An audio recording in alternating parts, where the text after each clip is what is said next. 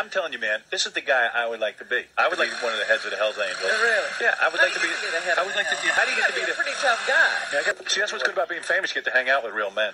Oh, okay. You know what I'm saying? All right. All right, guys. This is a video that was really high on the votes. Jean Claude Van Damme street fight, or club fight, bar fight.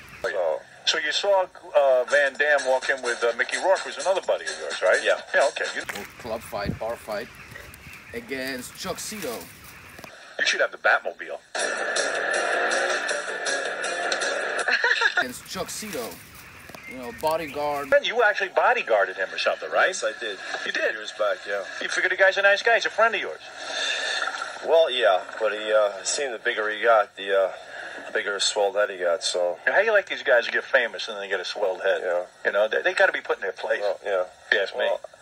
You know, bodyguard, martial artist, ex-Hells Angels, or still Hells Angels, I'm not sure. You're still one of the heads of the Hells You Angels? know, it doesn't have anything to do with Hell's Angel or anything. If you're a man, you're not going to take any abuse from anybody. Right.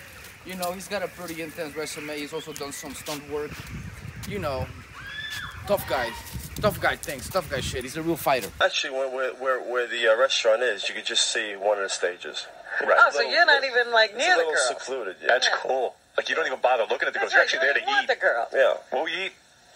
Filet mignon. No kidding. Oh, yeah. You eat red meat, right, man? Cool. Yeah. You don't even waste time. Yeah, don't even, right?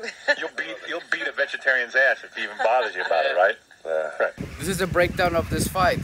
Basically what happened is, and it all goes back to the bouncers of the club. Mickey heard I was there, so he sent word to through one of the bouncers there. Said to come up and say hello. Right. So I said, all right, when I'm finished having my dinner, I'll come say hello. Right. So that's what happened. That's cool. Like, you don't even rush over to the table like some girl. You don't leave your food. Right. You don't leave your food. You have a nice meal, and you'll get to Mickey Rourke when you can get to him, right? Yeah. I like that. Yeah. Hey, F Mickey Rourke, man. I'll be there when I'm done with my steak. You dumb bastards. The bouncers of the club. Right. Mag ik een vasthouden? Hi. Ja, tuurlijk. Kan je video maken? Ja, die mag hem wel lopen hoor. Hallo. So they're gonna walk him for us. Wij gaan daar zitten. Oké, je kan hier gewoon lopen. You get in front of me now? Just walk backwards. I'll walk slow.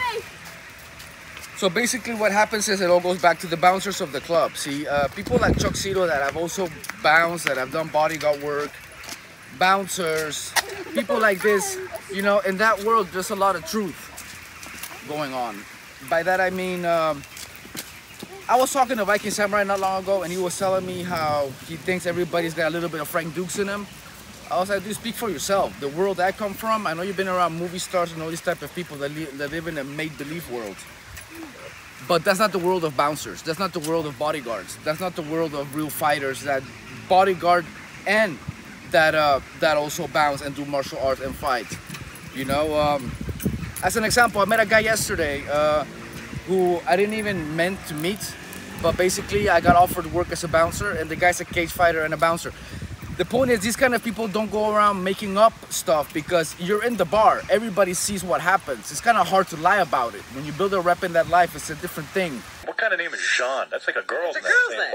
Yeah. You saw Jean the last time you saw him was in St. Bart's? St. Bart's, yeah. Was he wear a thong out there or something? I wasn't really looking, you know. Right, yeah. So, what happened is, Van Damme went into the restroom.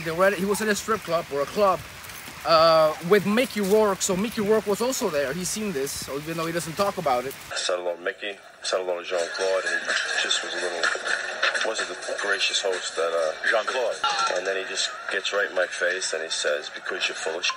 Oh. Well, let me believe that.